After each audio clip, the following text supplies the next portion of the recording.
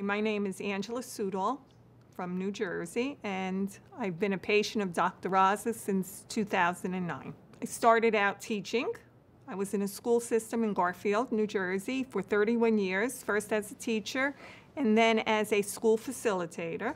In 2008, I was getting severe headaches and very tired, and I thought maybe it was due to my job, which took a tremendous amount of time. And at that time, my mother was recently diagnosed with Alzheimer's.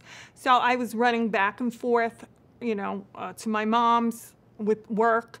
I had a bone marrow biopsy done, and it showed I had Myelodysplastic Syndrome, which I never before heard of in my life. It was just terrifying.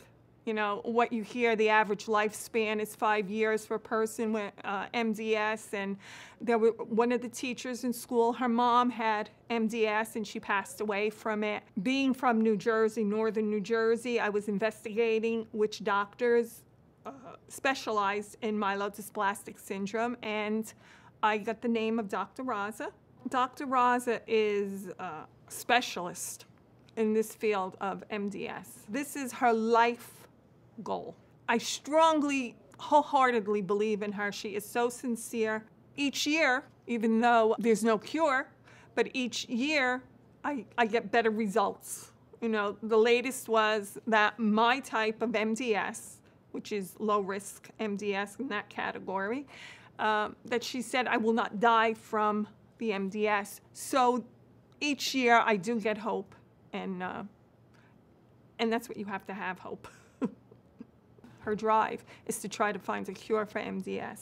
She's truly inspirational, Dr. Raza. She puts a personal touch onto what she's doing so you feel comfortable. And New York-Presbyterian, the hospital, I have to say, and the employees, they're very, very attentive and are here to help. So if someone is diagnosed with MDS, this is the place to come to, and the Dr. Raza is here. She will try, which she has in my case. I've been on 5 different clinical trials, and when one doesn't work, I went on another. This is her life's dedication, is to find a cure for MDS. She has the tools here at New York-Presbyterian to do it.